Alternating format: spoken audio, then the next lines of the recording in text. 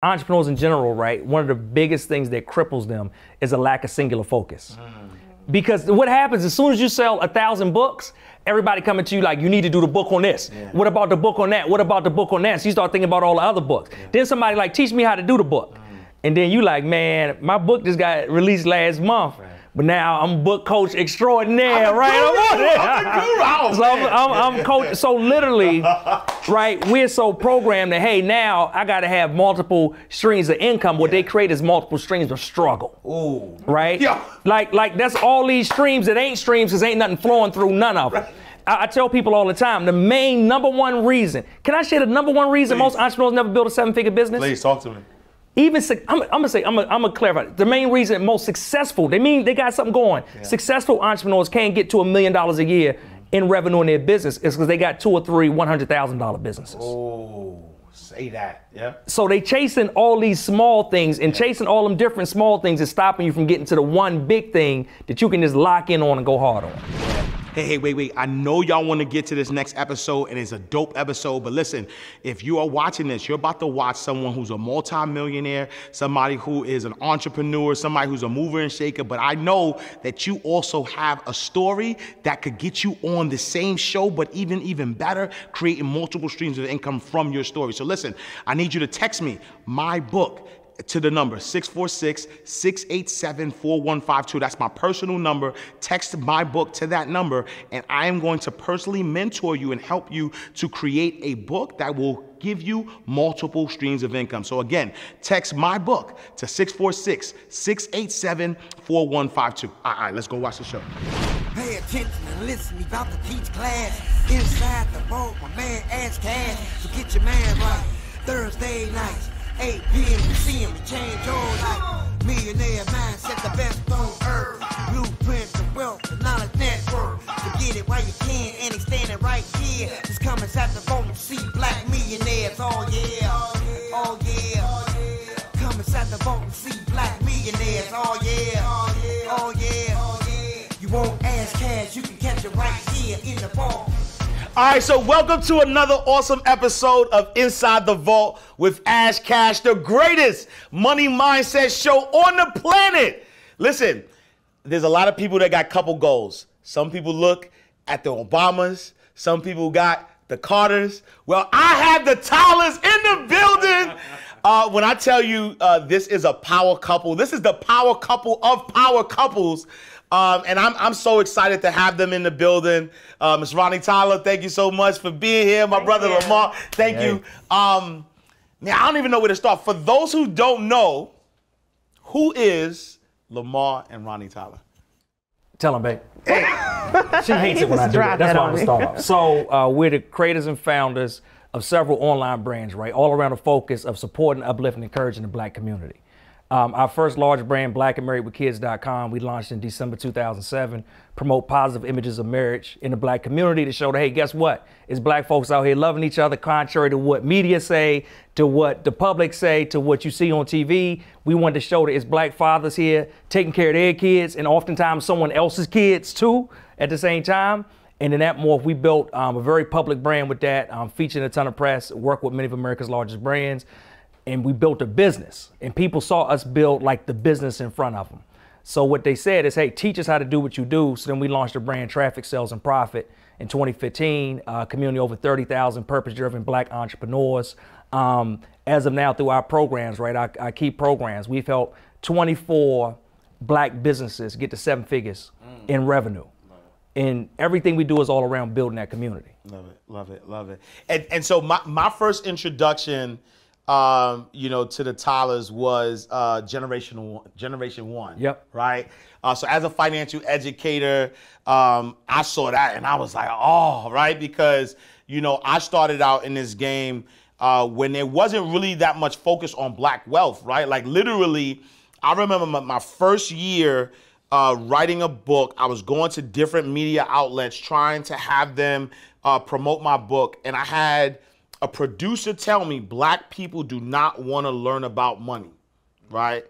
He will remain nameless because he's doing some big things now. So I ain't remember our conversation though, but that's another thing. But talk to me about Generation One. Like, what was the you know, the reason around, you know, creating that film? You know, really, it came from just like studying our audience, right? And that was the biggest thing that Lamar and I began to do with our audience, is to understand what their needs were. And so we looked into, you know, we had other documentary films and they were about relationships, but when we looked into the need of the Black community and looked at the wealth gap, we thought, okay, we should do a movie about like just building generational wealth. And so that is it. It became our biggest movie, even though we focused on relationships and couples. I think that movie really resonated with our audience and with the Black community wanting to understand about how to build wealth. Yeah, and it was that thing, right? We are trying to figure out how to get ahead, but so many times the Black community, we're behind because of lack of information. That's why I love what you're doing, right? You're teaching the people and training the people, but a lack of information. So what we've seen time and time again is that if you provide education for the community, they eat it up. The whole thing has been, we've been separated from the education on purpose so that we don't get access to it. We get access to the education, then guess what? Then we get access to the money, we get access to the wealth. We get access to wealth, then our communities start to change. Then everything around us starts to change. We begin to create real legacy, right? We talk about legacy all the time. What does that really look like? And it all starts with education. And before that, even mindset. All right, mindset. You talking my language. You talking my language. And so what has been the biggest barrier in changing the mindset of the people that we serve, right? Because when you think about, there's two narratives, right? There's this narrative of Black and married and, you know, strengthening the Black community, but then there's also the narrative of building wealth, right? You know, helping people build wealth through businesses. What have been some of the barriers around mindset that you've seen in, you know, working in your business? So my biggest thing is people just being able to see it, right? Just being able to be around people that are actually successful. So the first thing was being around people that are successful in their marriages, right? So that's what we started out in, understanding that there are relationships out there. There are couples out there that are working together. So being able to see it and be around it and then get educated about it was the biggest thing. And I think that's the biggest thing also with being entrepreneurs and business, is if you can be around and surround yourself around communities of people that are doing it, then it becomes more attainable for you. So me, the mindset is just like being around it and being able to see it. Yeah, I love it, love it, love it. And exactly what Ronnie said, so being able to see it. So that's why we did 7 full-length documentary films. That's why we use a lot of video in what we do. That's why, like, I watch your show, because oftentimes our community, they need to physically see it in front of them, because a lot of us didn't grow up with it. So even for us to be entrepreneurs, I didn't have entrepreneurs in my family. So for me to figure out how to build a profitable multiple 7-figure business, we had to dig into it and go outside, sometimes outside of the community, right? To say, hey, wherever the money is, wherever the resources is, wherever the information is, we got to get it and bring it back.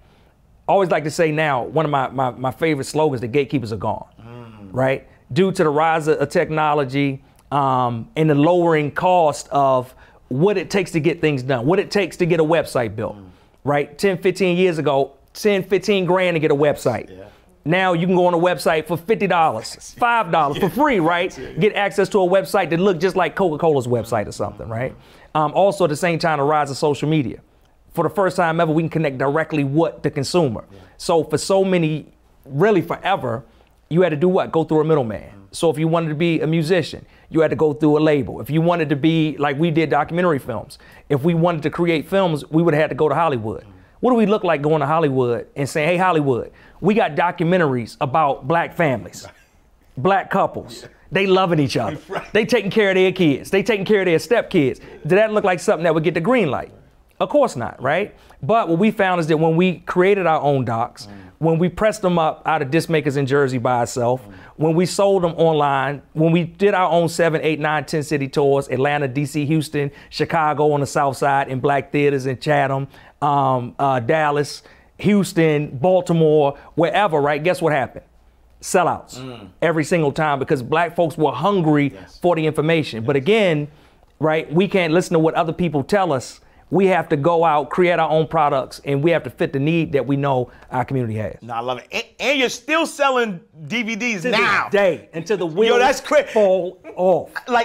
So we're gonna talk about that building. We're gonna talk about that beautiful building that you guys have, right?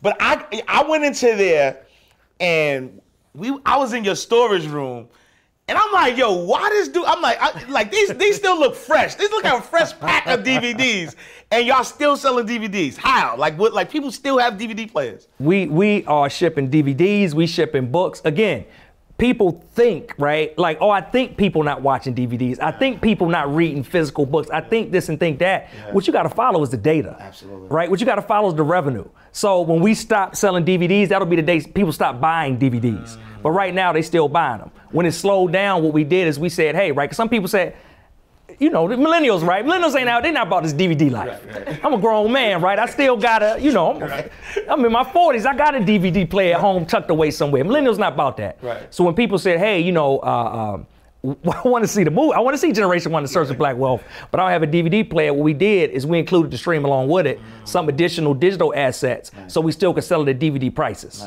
Because we want to make DVD money, not streaming money, right? We could, like the profit margins are way higher. We can make way more with DVD, so we bundle it up all together. We ship it to you, whether you watch the DVD or not. You still can get a stream code, but we can make more per disc off of it. I love that. I love that. And one of the things that I appreciate about you know, your brand and what you guys do is the fact that you said, right, we follow the data, right? So it's not really about what makes us look good and make us look popular. It's really what is going to sustain us as a business, right? And so when somebody looks at your brand, that's why I say, like, y'all the power couple of power couples, because when you look at your brand and what you were able to do, it's not really about popularity, right? It's about that purpose. It's about following the data. Can you talk a little bit about that, the importance of, you know, not following the optics and trying to make yourself look like you're popping and really pop, right? Like, can you talk a little bit about that? Right, yeah. I mean, it's so tempting, right, to go out and get the nice car and make it pop on Instagram. But really, we really are about serving and uplifting the community, and also just kind of being responsible with our funds. So we just want to be consistent with our messaging as far as how we're living and what we want to portray to our audience. But it is really about the data. You know, when we started Black and Married with Kids, we actually started giving our audience what we thought they wanted and what we thought brands wanted them to have. And so we would do a lot of articles about food and about parenting. But when we really started to really look at the data, and when Lamar started really digging into digital marketing, and we learned, like, we can serve our own audience. We just need to find out, like, what they need. Then we started to reframe it, and we said, okay, they want to learn about communication, they want to learn about infidelity, they want to learn about money. And so if you go out to our site now, you see that information, and then we went away from what we thought people wanted and what was fun to really what fit their needs. And I think everybody watching this episode, what they need to figure out is, do I want to be popular, do I want to be profitable? Can I repeat that one time, please, right? Because they need to listen. It's a big bar. Do you want to be popular? Do you want to be profitable? Because at the same time of that, right, we're looking, it's crazy. As a community, I think we're just getting turned on to the fact that we can hire a coach, we can hire a consultant. Somebody that's already been there, they can get us there faster. But we're doing it all wrong. Most of the time now when people look, they saying, okay, I want to hire the coach. It looked like they got the most money. But that's not how you hire a coach. You hire a coach where the people that work under them, right, that come through them, who are those people that got the most money, right? It's not about how much money the coach make. It's about how much money the people that he coaches make, right? Like, but we got it mixed up. I had a client one time. It said, well, Lamar, you know, I can't do this, I can't do that, I can't do all this thing in my business because I want to be Rolls Royce, right? Like my product is a Rolls Royce. I said, I don't want to be Rolls Royce. I want to be Toyota. Rolls Royce did about, you know, 15, 16 billion last year, right? And that's cool. But let's take it up a level. Rolls Royce is owned by BMW. BMW owns BMW, Rolls Royce. They own the mini cars, all that, right? BMW altogether did about 116 billion, right? Toyota did somewhere between 250 and 280 billion dollars. So oftentimes we look at our conception of what we see outside don't make no sense. Because we're not looking at the data. We're looking at emotions. And if I control your emotions, I can control you. That's heavy. That's heavy. I don't know if y'all need to unpack that real quick, right? Because I hear that saying all the time, like, oh, I want to be Rolls Royce. But that's true, right? Is that Rolls Royce gives you, you know, I mean, if you sat in a Rolls, right, and be, you know, stars, but, you know, make you feel good, like, you know. But at the end of the day, when you think about from a company perspective, it makes sense to be Toyota, right? It makes sense to, to look at the data, to look at and say, all right, this is the value that Toyota is bringing. It's able to bring in more profit, more revenue.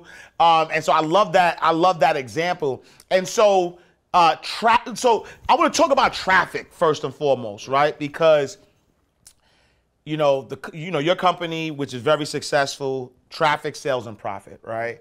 I think a lot of people don't realize the importance of traffic. They don't recognize the importance of getting. We just build, right? And we think that I built this and now I'm good. Talk to us about traffic first and foremost. Like, why is it imperative that everybody who has a business should be focusing on getting eyes or getting people to see that business? Right, because if no one sees it, you can't sell it. Yeah. That's number one, right? And I focus on launching and planning launches a lot of times in our business. And people don't worry about the fact that they have no traffic or audience until after the product is built and they have no one to sell it to. And so we tell people to focus on building your audience, building your community, and getting traffic to your business all year round. So that's like a baseline that you want to consistently focus on, just so that you can get eyes on it. Yeah. And like Ronnie said, that's big, right? We have people come in all the time and they say, well, I'm not making money in my product business or my service business, no matter what it is. And the first thing we say is, well, how many people actually saw your offer? How many people got to your website? How many people got in your event? Because most of the time, they're not even putting their offer in front of enough people to logically make it make sense, right? Because at the end of the day, everything is just, back to the data, everything is a numbers game. So when we look at traffic, I tell people all the time, right? The first time I heard this, it blew my mind. One of my mentors, Jermaine Grigg, said, Lamar, it's 3 ways to drive more traffic. I said, what are 3 ways? He said, you can build it, you can borrow it, or you can buy it. And when you break down those 3 ways, right, building it is the organic. Building it is, I'm doing my IG lives. I'm doing my Facebook lives, right? I'm out here. Basically, it's the digital version of shaking hands and kissing babies. Person by person, you out there in the streets making it happen. Now, the thing about that is those people that come through that way are your ride or die. They there for life. They like, man, I remember when Ash was still in Harlem before he left us and went to Atlanta, right? Those are people that love you. The thing about it is that's the slow way.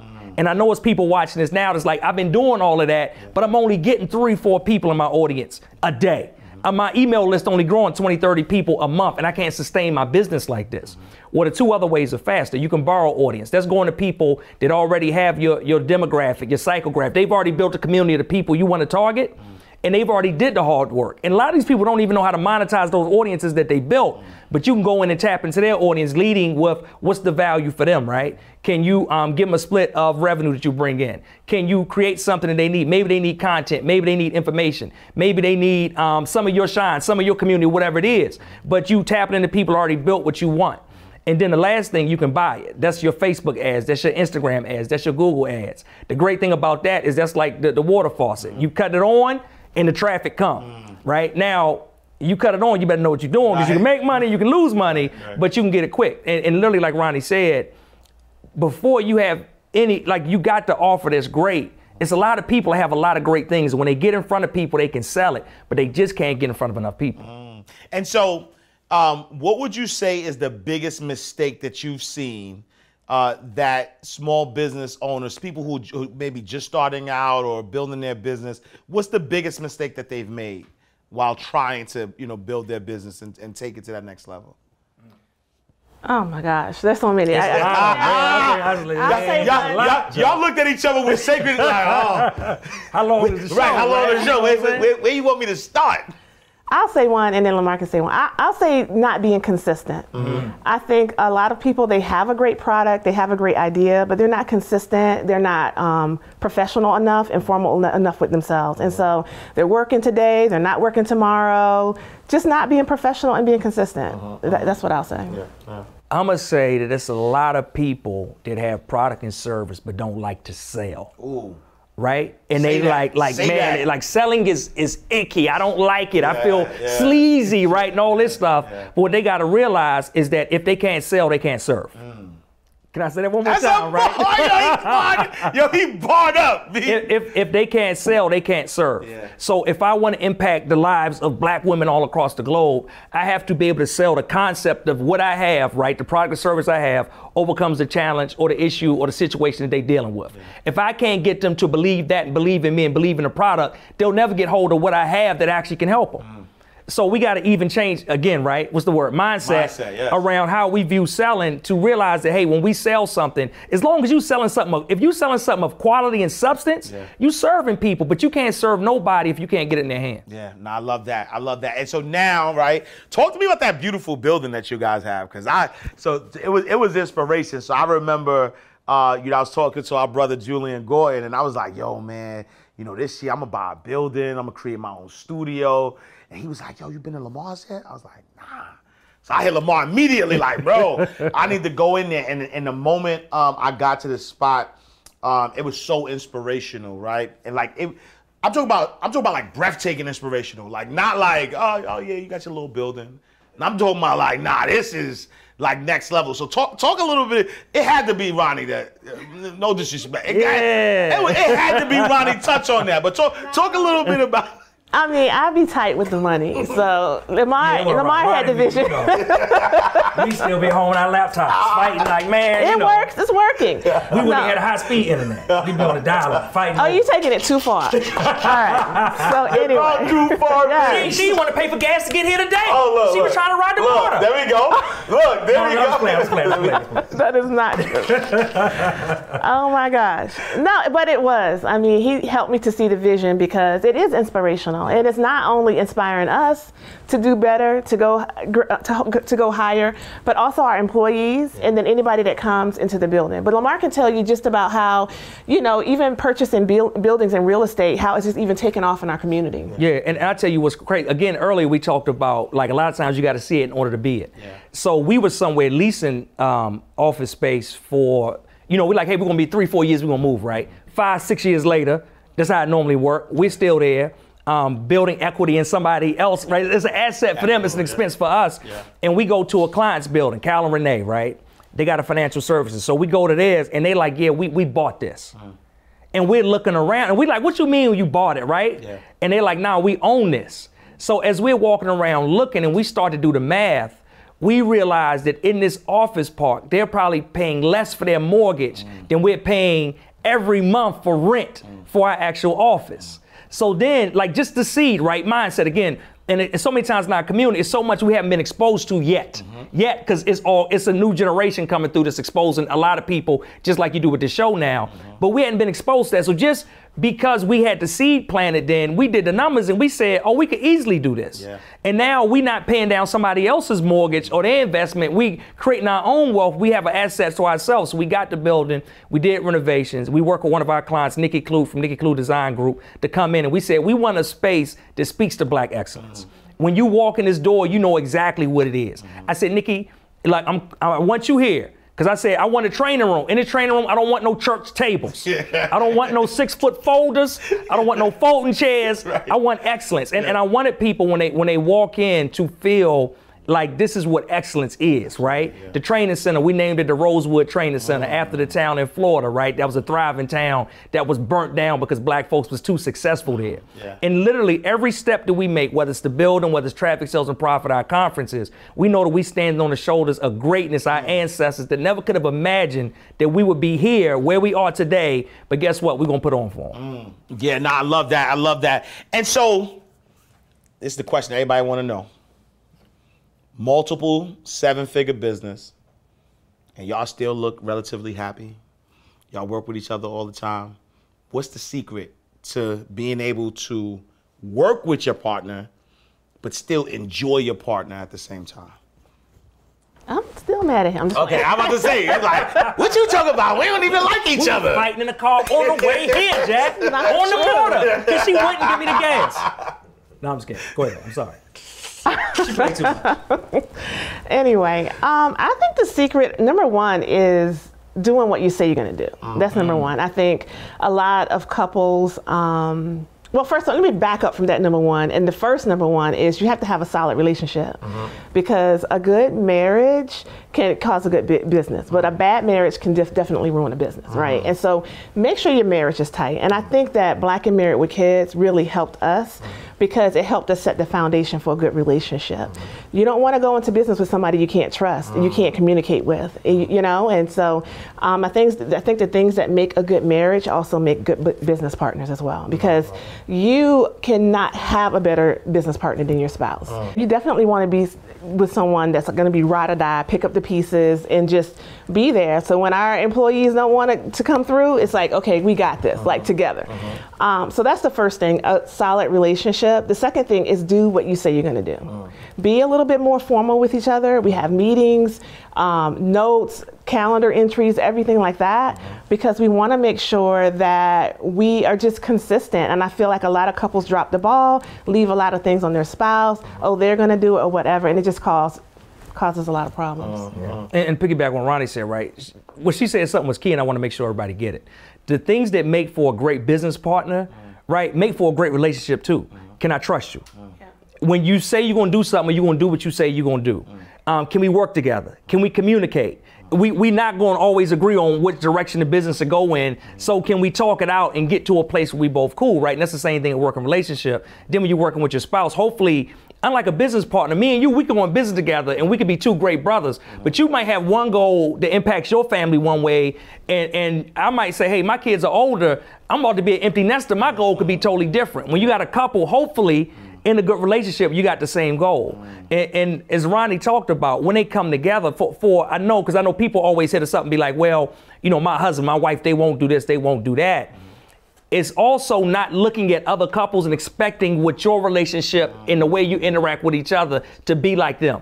So if they see, oh, you know, this couple, him and her, and they're always on stage and they speak together, then the wife looking at the husband like, but you can't speak though? Right. You know what I'm saying? Like you ain't trying to get on the stage, and dudes like, I just want to be behind the scenes. But you know, like really these unfair expectations we put on each other. And the last thing I'll say about it is, a lot of times we run into individuals who say, hey, my spouse won't be on board with me. Like I would love to bring them into the business, they won't be on board. And a lot of times what I say is that they're not on board because they know you. These people on Instagram don't know you. Your spouse has seen you consistently not show up. Your spouse, remember when you said you was getting the gym fitness and you was doing the 30-day, you know, this and that online, and you was going to be ripped for the summer. Right. And you put on 20 during COVID, right? They seen you get the treadmill. You taking shots at me? But they seen you get the treadmill and not use it. They seen you go to the conferences and not implement nothing. So now after, you know, years of all of this inconsistency, you expect your spouse to jump on board when you say this is the big business idea when you've had 20 big business ideas. So if you want to get a spouse on board that's not, or a boyfriend, girlfriend, whatever it is, on board that's not, what I say is get success. Success draws people to it, right? You start getting to the money, the joker, it ain't never want to do nothing, or sis ain't never want to do nothing. Now they looking for business cards. Now they want to join you. They want to ride shotgun, right? Now all of a sudden they the COO. Ain't never touched nothing. So get to success, and then that opens up people's minds, and it showed them that, hey, you're being consistent, you're being real with this thing got legs, and they start to look for a way they can be a part of. Yeah, no, I love that. And Ronnie, you touched on this a little bit, but I wanted you to expound a little more on the power of community, right? Because you know, your community is a strong community. I'm part of the community too.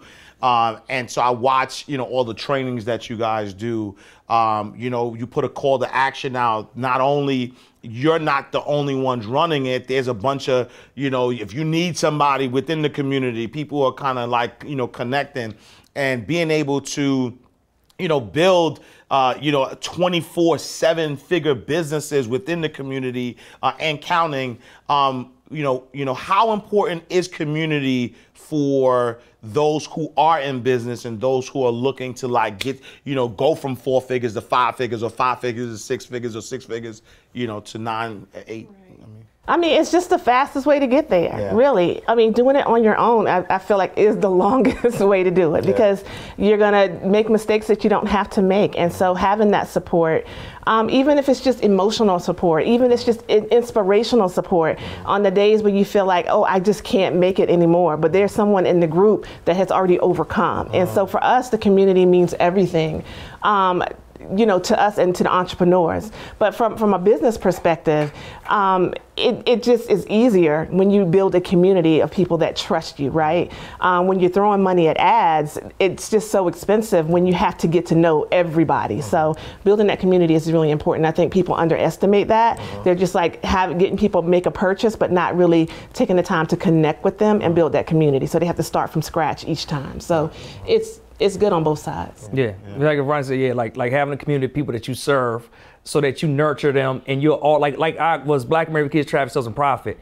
We built a community of people that we always served and nurtured so that when there was an ask and where there was a call to action, where there was, here's an event, here's a conference, here's this or that, we could always fill it up, sell it out because we had served them so well to a point. Like I said, right, selling is really just serving. Absolutely. We had served them so well to a point when we offered something to pay. For one, many of them had already benefited from what we gave them for free. So they were like, if this is what we get for free, what will the paid thing be like, right? So they would do that. And then as Ronnie mentioned, like also surrounding yourself with a community of like-minded people just internally around you, again, with mindset, right? Like success leaves clues. If you're trying to build your first, $100,000 business, the worst thing you could do is try to figure it out on your own.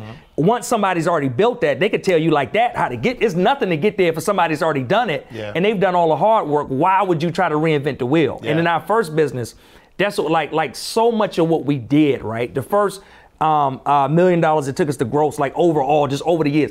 It took about 3 times as long as it should have because we just didn't know what we were doing.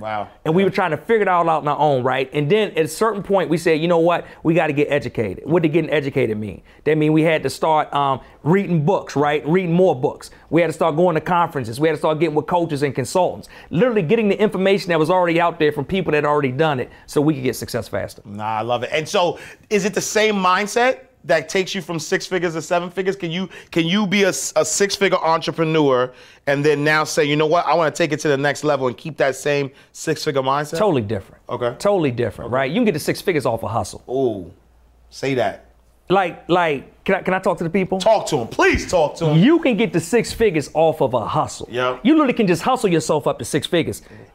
Like in literally, right, in hindsight, like once you do it, you really look at it, we make it a lot harder than it has to be. But when you're talking about getting to 7, when you talk about getting from 1 million to 2, 2 to 3, 5 to 10, then what do they say, right? They say what got you here won't get you there. That's exactly what it is. Then you have to start looking at, okay, I can't do it alone. I have to build a team around me. Okay, when I build a team around me, right, I got to make sure I develop leaders in that team because you can have a whole team, but then the whole team is pulling on you. So then you like, man, I got a bunch of people, but now for like, it's worse than it was when I just did it all by myself. Right? So then you build leaders, then you got a mission, then you are motivating the people that you have to say, hey, as a group, this is what the big vision is, and we're going here to take the big vision, and y'all are coming along with me, right? So he's like I always say, 0 to 100 ain't nothing but product market fit. Can I find the right product and can I find the right people to actually service and sell that product to? Once you do that, right, getting from 100,000 to multiple 300, 500, 700, 800, 9, whatever, a lot of that is all about now I got the product and service. I just need more traffic and people to sell it to. That's when I cut on ads. That's when I get in front of people. I do joint ventures with other people, etc. But then once we get beyond that, it has to be like most of those 7-figure businesses is trying to figure out how to get from 1 million to 10. What they talking about ain't about ads most of the time. It ain't about traffic or ain't about like this new widget I got. It's about how can I develop leaders? How can I hire more people, right? How can I get people on my team? Like where can I get the talent from? How can I delegate more things so that I'm not doing all of the work myself? And that's what that looks like. Yeah, no, I love that. I love that. And so if you could do anything over, right?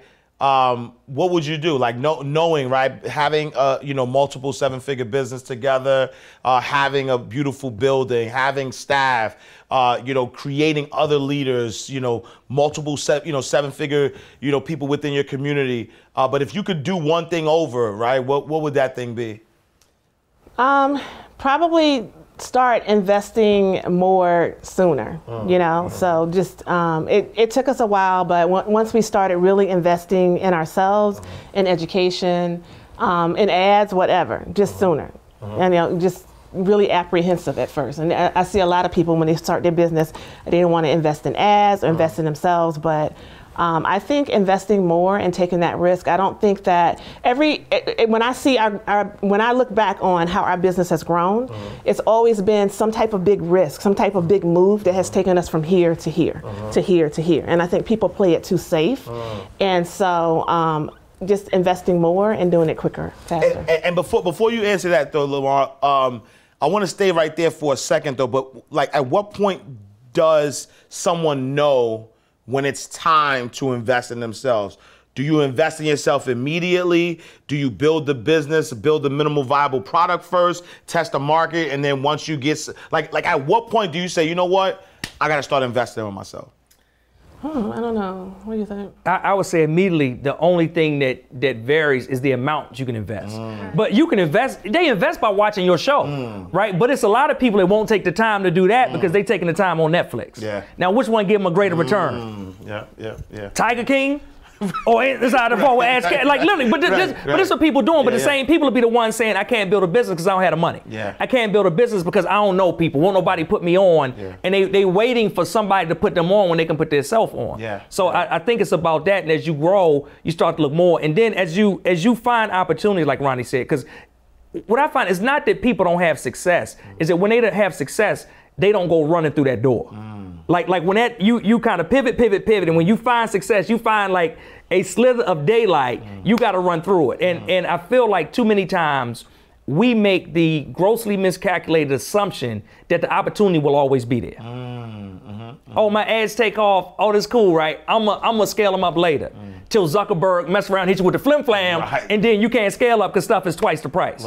Oh, you know what? I'm doing events and people, and I'm selling out 100, right? If I'm selling a 100-seat event, I'm trying to figure out how can we get to 1,000 seats as fast as possible. Because I'm not making the assumption. It's a lot of people that thought that they had time. A year ago, 2 years ago.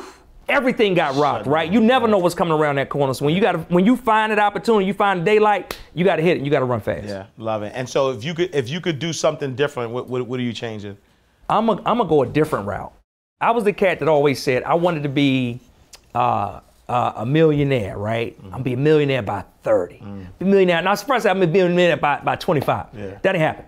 Then I said I'll be a millionaire by 30. That ain't happen either, right? And we kept sliding out. But what I realized, I always knew I wanted to be an entrepreneur. In my pursuit of entrepreneurship, in my pursuit of always looking forward, in my pursuit of not being educated enough. I was always a reader, but I wasn't educated enough. What I missed was a grand opportunity. And I was always on it. I was a young cat that was always on, all right, what's the move? So my day job, my day-to-day always made a lot of money. I spent so much of that money chasing other quick hit opportunities. When I got older and looked back, I said, I made enough money when I was in my 20s that if I had invested that, if I had access to information that everybody has access to now over YouTube, over the podcast, and literally just invested, I would have already hit $1 million by the time I hit 30. But instead, I was chasing short hit opportunities, right? Losing money, wasting money, and funding my money away that I didn't really hit the big goal. And a lot of, again, was lack of education, lack of information. So if anything, I can encourage people to do is get a hold of the people that already have the solutions, that already have the answers, find out everything you can from them, pick them up as a mentor. Some people say, well, I've been DMing Ash, he won't be my mentor. Sometimes you got to pay for a mentor. Most of our mentors ain't people that say, hey, Lamar and Ronnie, we're going to take you by your hand. It was people that had a program, and we said we paying to be in the program because we're going to pay for access and information. No, I love that. And I love what you said, as it relates to just being around the right people, paying for access, because I think that what people think is that when they're looking for a mentor, the mentor is just sitting around doing nothing, waiting. Like they're waiting for you. I got time. I got nothing but time, and I'm waiting for you. And so, paying for their program, paying for access, paying for their events, getting in the room, right, and being able to connect with not even just them, connect with others because those might be your those are investors too. talk about, Traffic, Sales, and Profit Live, right? Because, that the energy is different, and why is that important to be in a room? Right. I think it's important because we go to a lot of conferences, and sometimes we're the only ones that look like us. Like if it's 3,000 people, there may be 50 black people or 50 minorities, And so one thing I think is just important for us to have a place where we all can come to see other people being successful in their businesses, but also learning from them. I think sometimes it's just a barrier as far as people really relating and connecting to what people are saying on stage. And so that's why I think it's important. That's why I think we make sure that our conferences are like a family reunion. It's just like you just feel so comfortable there, and it's so much fun, but you're going to learn. Just if you can just take one nugget away, your business is going to be changed. So. Yeah. And we do two a year. We do TSP Live in June. We do TSP Game Plan in January. And like Ronnie, what we found is that, like Ronnie said, we went to other conferences. Not only did they not look like us, but that was where a lot of the best information was. And we would go back home and say, hey, y'all, guess what?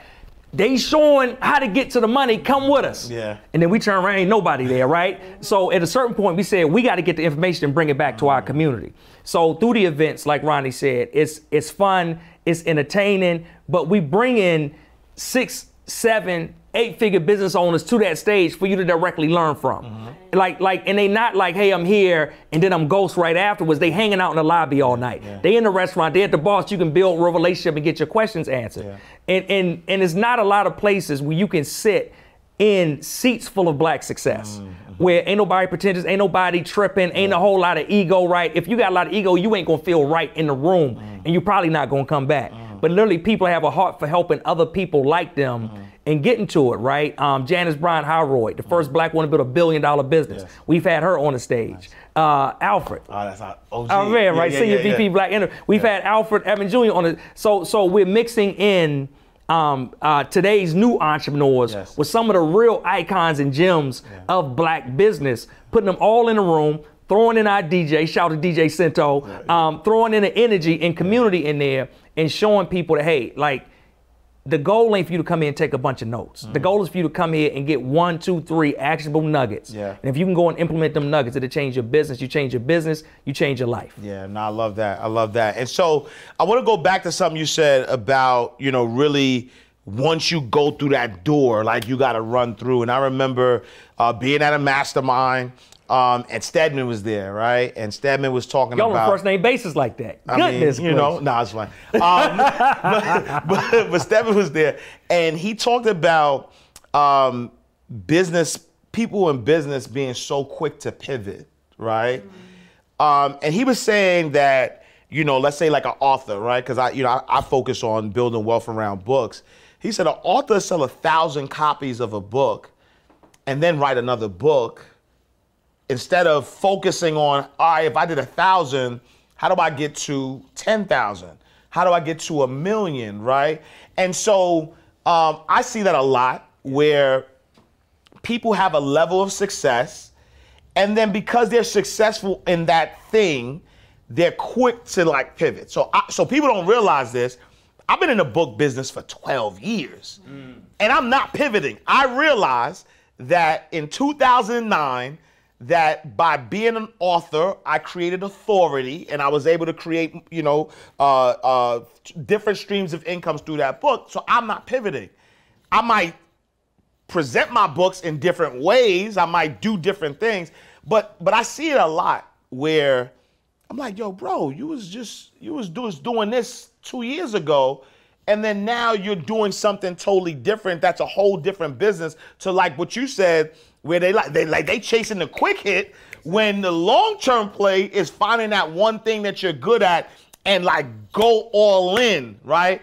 Are you guys seeing that like as well? Because they don't want to do the work. Ooh. Because it really does take work. Like Lamar said, you can hustle up to the 1,000 books.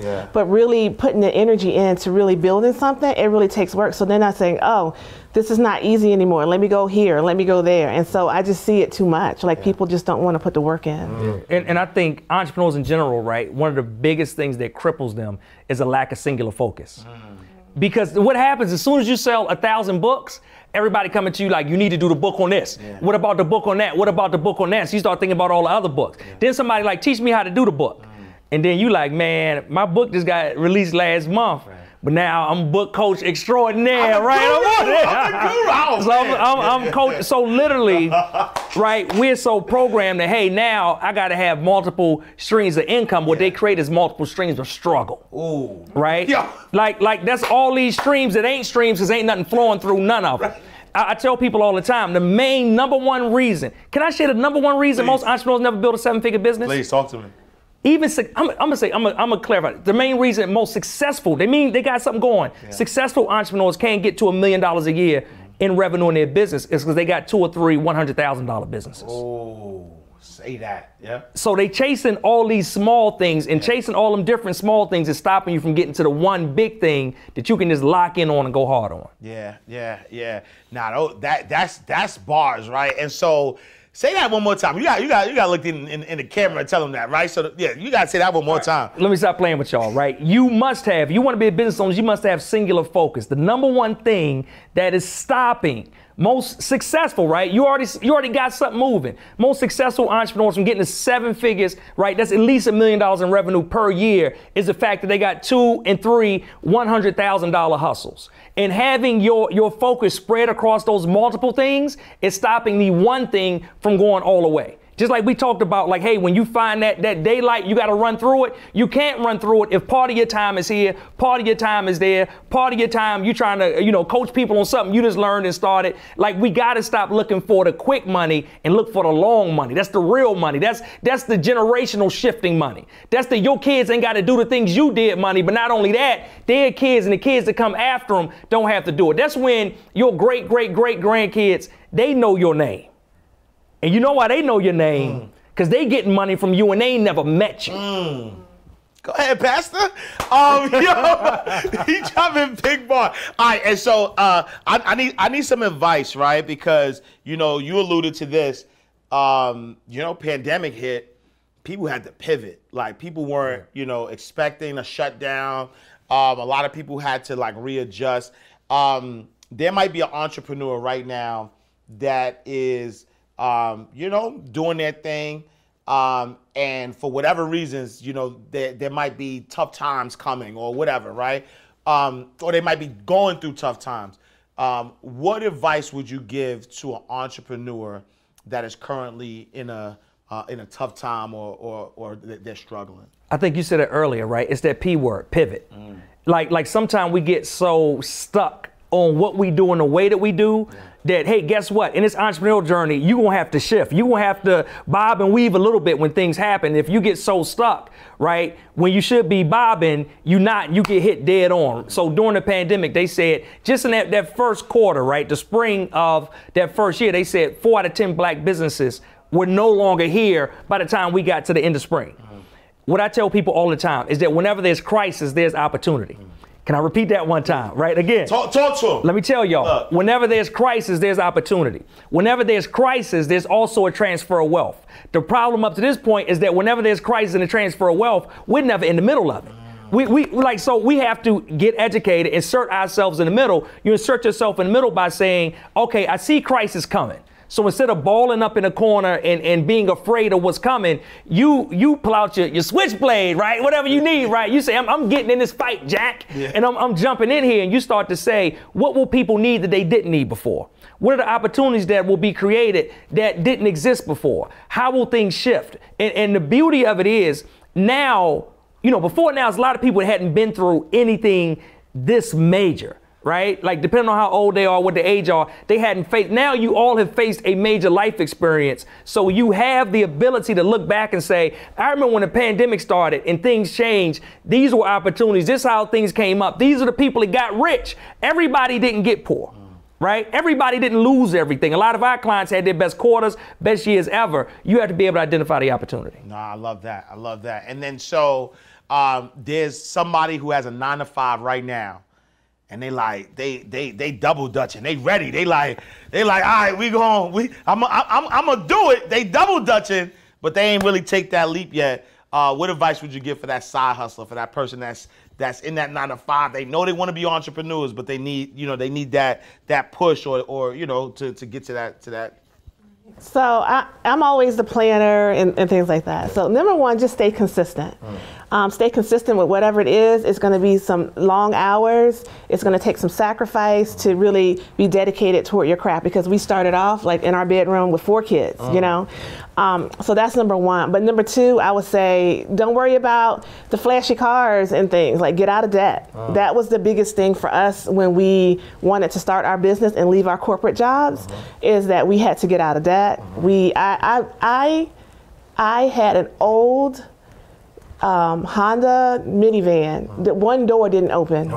I went from that to my Porsche. People see that Porsche now, but I say I had that minivan probably in 2019. I had it for a long time, and it was paid off, and I was fine with it, and I could afford something more than that for a long time, but I didn't have that payment, And so I just want to let people know, like, I know they see a lot of people being successful right now, and they want to look like that, but I think the biggest thing is put in the hours and stay consistent and get out of debt, because when you have that freedom to invest in your business, you can do things. So you can pivot and bob and weave and things. But you have a big old mortgage and credit card bills and shoe bills and things like that. You can't really make those decisions that you need to make for your business. And we were able to do that by being able to get out of debt. He was able to leave his job. We were still on one income, but yet we were still comfortable because, we didn't have a whole bunch of debt. And so that's the way we lived for a long time.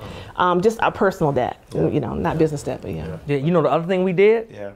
Move to Atlanta. I tell everybody, hey, Atlanta's open. No, I'm just playing. People in Atlanta don't like telling other people to come to Atlanta. The whole crew, people in Atlanta don't like that. No, I'm kidding. But really, we came, and the only reason we came is because at that time, everyone I knew that was doing what I wanted to do lived here.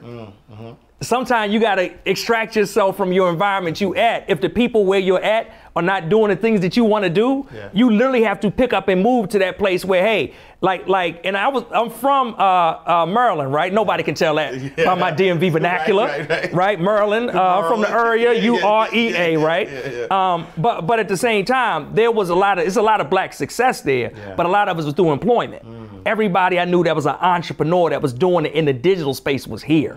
So I said, guess what? Guess where we need to be?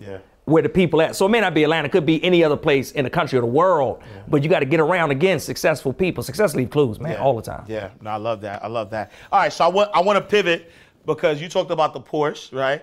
And so we love to ask our guests this, right? So being able to create, multiple 7-figure business, what would y'all say is the most extravagant thing you guys have done with money so far? I'm tight. I don't know. You know what? No. I don't know if it's extravagant, right? We just took our whole family to Africa a couple months ago. That joint was a little more expensive than I thought it might be. But we had a great time. We took all the kids. We took Ronnie's parents. So we had a great time with that. But to tell you the truth, most of what I do is I'm reinvesting. Because I'm like, millions ain't the goal. You know what I'm saying? Like I think a lot of times, and this is new to us, right? Like, it ain't like, oh, we came from this, so this is new to us. But a lot of times when things are new to, I warn my clients all the time. I think sometimes you can get so caught looking behind you and saying, wow, I came from back there all the way here, that you don't see what's in front of you. So it could be new for somebody that's watching and say, hey, you know what? Like, wow, I'm the first millionaire in my family. This is amazing. But what if 200 million is available? What if 500 million is available? So a lot of what we do is I'm looking for other ways to activate the funds that we bring in to generate more funds, so that what we create, right, and that's benefiting us now, but it's also benefiting our team and employees, right? Like, our employees and our team that come on, and we got like regular, W-2, they got benefits and everything like that. I got a wealth academy. I call it like the Tyler New Media Wealth Academy inside of our business, where we give them education, we give them a higher than normal twice, right? 2x what normally everybody else does. 401k matching, we match them twice. We do profit sharing. We just gave everybody their distribution profit sharing for last year. People been with us, and then like literally, so it's not just about us. Like, we trying to reinvest that into the longer thing, so that we literally shift, right, all of these families around us in our entire community. I love that because, like, man, it's so true that people are always looking back, right? People are always looking behind them and saying, man, yo, I'm the first to graduate. I'm the first to this. I'm the first to that. And then not realizing that where you are right now, if you didn't look back and you look forward, like you could be more than what you're looking at, because what you're looking at and comparing it to where you are is actually limited belief, right? It's limited because it's like it's like having the mentality of saying at least, right? Like at least I made it to a millionaire because look where I started. It could have went this other way. Instead of saying at most I could be a multi-billionaire. And that's it. You know, what I tell people all the time, where you are at, what you've done, it should be celebrated. Yes. But it's the milestones, not the peak. Right? If you're going up that mountain, like it's the mile, people say, well, you know what? Nobody in my family has ever had a 6-figure business, right? A lot of people, when they start, they say, I just want to get to 6 figures. When they get to 6 figures, I say that's cool, but 6 figures is not the top of the mountain. It's just a milestone. So pat yourself on the back, say, hey, that was great, and keep going. Because it's 6 figures, what most people don't tell you, right? It's a lot of information floating around. Most people don't tell you, if you had a good job, when you make 6 figures in revenue in your business, you're probably getting paid less than your job paid you. And this new job you got, that's all it is, a job. You create a new job for yourself. And the new job ain't got no benefits. Yeah. The new job, right? You working 2-3 times the hours. You was complaining about the 42 you was putting in there. Right. When you working for yourself, and you might be starting out, you might be putting in 80 strong every week. The joint killing all your extracurriculars you was doing, right? You ain't got none of them. Yeah. But you got a 6-figure business. So yeah, you know, celebrate it. But it's a milestone. It's only one leg of the journey. It's not the final destination. Yeah, I love that. And so what would you say is the most impactful thing that you guys have done with money?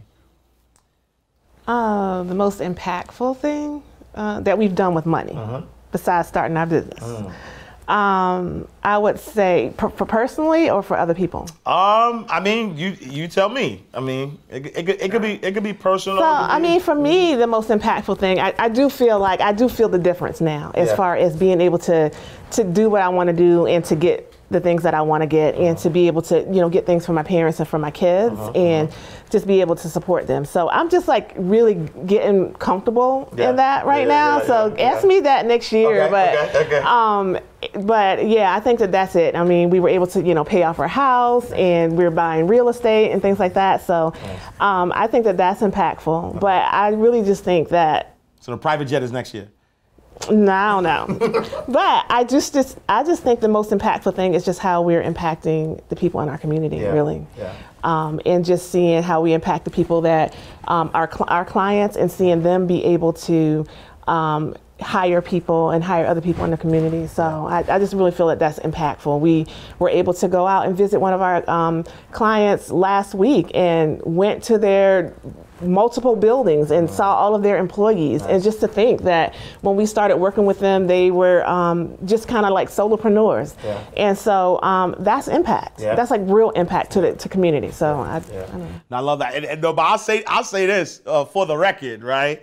The impact is real to your community because I came to see Tyler. I came to see Lamar to see the building. We had a 5-minute conversation maybe, and his advice in 5 minutes made me multiple 5 figures in one day.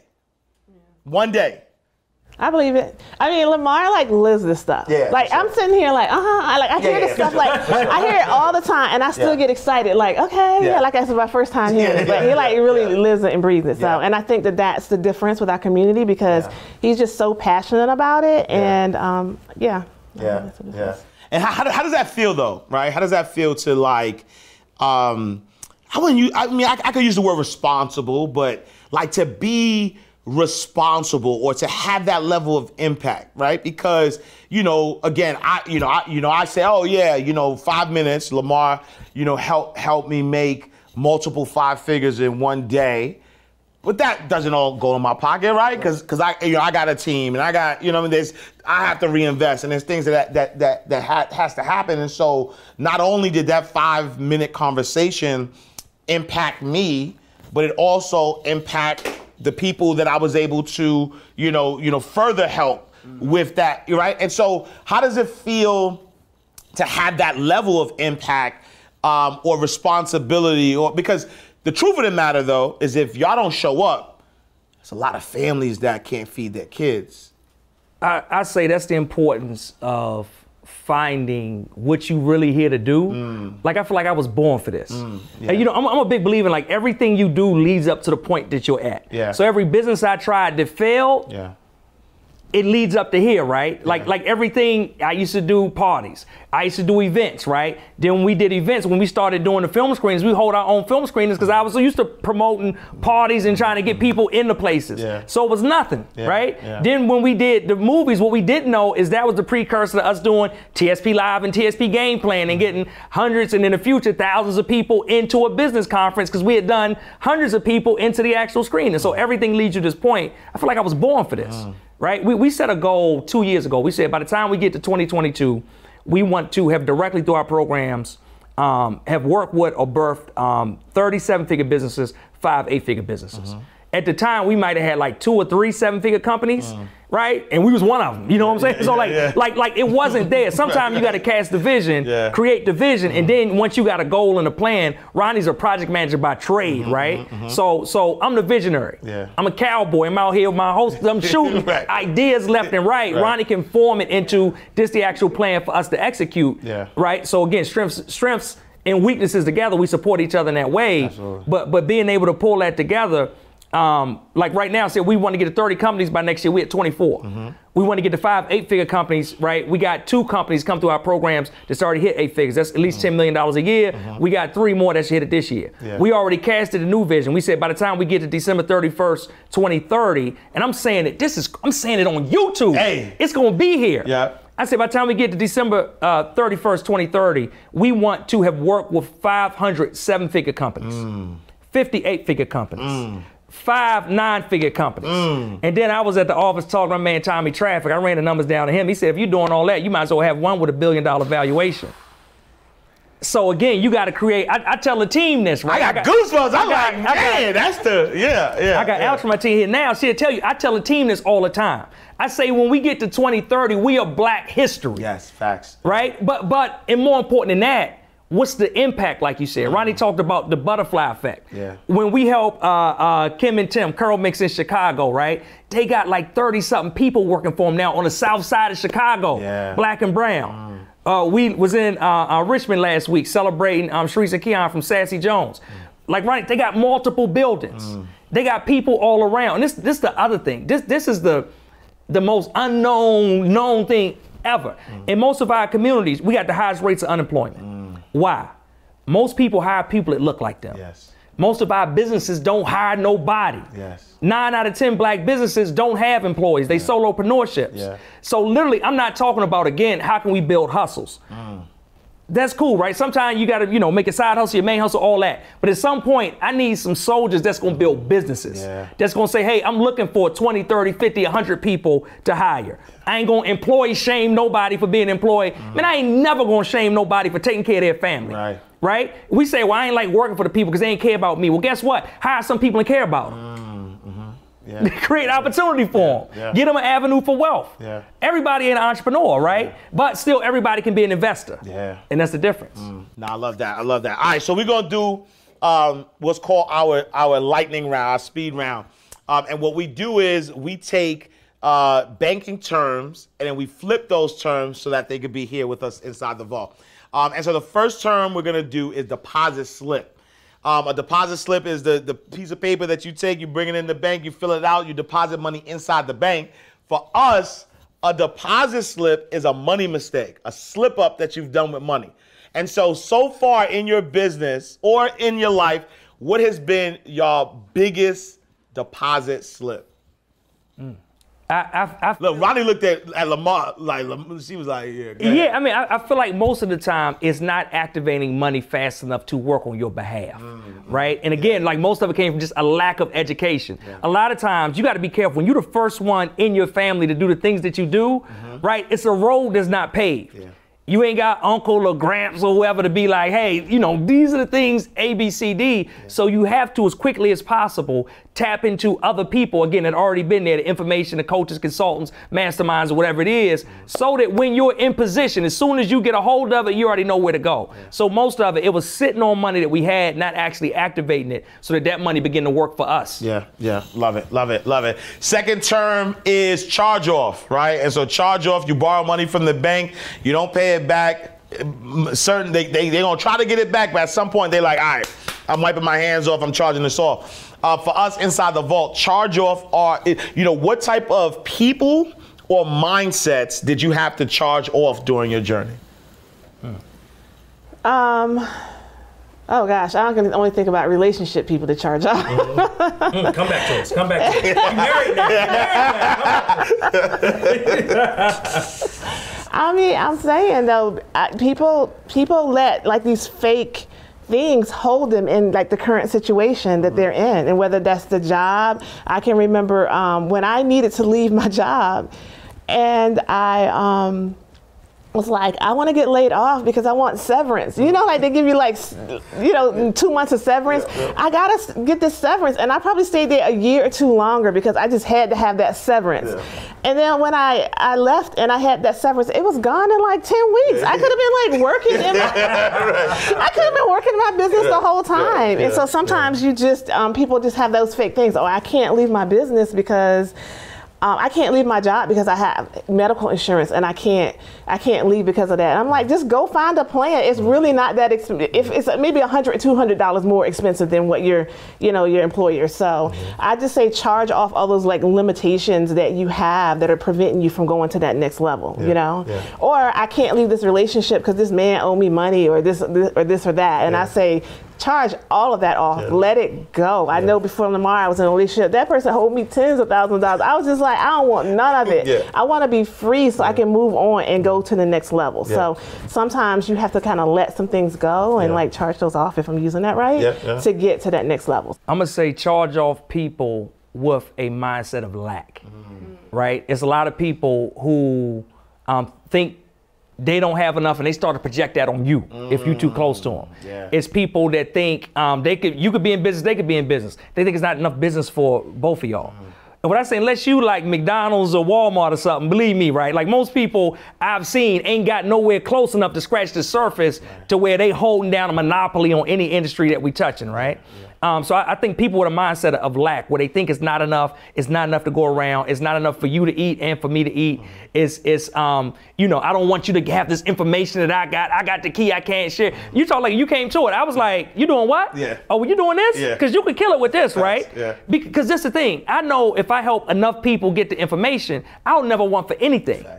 If I tell you something, and that's, if you say, all right, I made multiple 5 figures in that one day, the beauty of it is, because you got singular focus, you're going to continue doing it. And then when you flip it, it's going to become from a multiple 5-figure thing to a 6-figure thing to more and more. So over the course of our relationship, if I make you millions of dollars, if I ever need something, it's going to be like, no? Yeah, that's a fact, Man, try it. I'm be all in your YouTube comments. Like, this the cat 10 years ago. But nah, you know what I'm saying? But like that, man, people with a mindset of lack, I can't do it. All right, now I love that, love that. All right, last but not least, trust account, right? You know, your trust account is where you take all your valuable assets, you put it in that trust account, you preserve it, you protect it, you help it grow. In your journey, what kind of people or mindsets would you say is in your trust account? You start, Lamar. So I would say definitely our parents, right? They like been instrumental to us in this journey, not just from what they told us, but like literally as us being adults, us being like, we got 4 kids, and we started, we had 4 small kids, for them watching the kids, for them holding us down, for them supporting us at events and supporting the things we do. And I would say like, it's so many people in our community, right? That literally are like, now we can do something, and people in TSP's like, I've been following y'all since, I watched Generation 1 and we did a screening all again. Like, we were doing movies, people doing screenings in their living rooms, in their community centers, in their churches, other movies. So like that community of people that's been holding us down, they want to see us succeed. And they appreciate that we reciprocate that back, right? And we're trying to sow into them so they can be successful with us. And it's not a one-sided thing. And then mostly I would just say like I'm blessed to where a lot of our clients now are our friends. In those relationships, man, I like treasure them so much that even once we get past a point where they're no longer, you know, they can stop being clients, they're no longer paying us money. Like we just love to be together because we've had a journey together up to this point, and they can, you know, impart things into me. I don't know everything. I can impart things into them, and we can keep going higher. Right, yeah. I mean, I love that. Just being around people that are going through what we're doing at this level. So that's definitely our parents. I mean, my father, he had this carpet cleaning business when I was young. He made me and my sister work at it, you know, cleaning carpets and stuff. But I just know that just their work ethic and their determination, I think that's where, you know, where I got it from. So definitely my parents. Yeah. Love it, love it. All right, y'all, listen, if y'all ain't get more than enough in this interview, then again, I don't know what y'all was watching. I don't know what y'all was doing. Rewind it back. Make sure you do not multitask. Get your pen, your paper, because there was bars dropped on this episode that can make you multiple 6 figures, multiple 7 figures. Make sure y'all tap in with the Tylers. But if somebody wanted to connect with y'all, where can they find y'all? Ronnie, give me a social. That's a joke. Like, Ronnie's not fooling with y'all on social media. I'm letting y'all know. You get your feelings hurt. Ronnie's not fooling with y'all on social media. Not do it. But you can just follow us right at Traffic Sales and Profit, at Lamar Tyler on Instagram, and then the website www.trafficsalesandprofit.com. That'll link you to a free copy of my book, a paperback copy. I'll send you for free. All you do is pay shipping and handling. It'll link you to our conferences, TSP Live and TSP Game Plan, and most importantly, our free Facebook group, Traffic Sales and Profit with Lamar Tyler. Tons of information. We do free trainings there every month. We want to see you succeed. All right, y'all. There you have it. Another awesome episode of Inside the Vault with Ash Cash. We are closing out the vault. All right, y'all. Follow us on all social media platforms at Inside the Vault. Follow me, Ash Cash, on all social media platforms at I am Ash Cash. And I'm going to see y'all next time. Inside the Vault with Ash Cash, the greatest money mindset show on the entire planet. Tell a friend and tell a friend. I'll see y'all next time in God's will. Peace. Oh yeah, oh yeah, oh yeah, oh yeah. You want Ash Cash, you can catch it right here in the vault.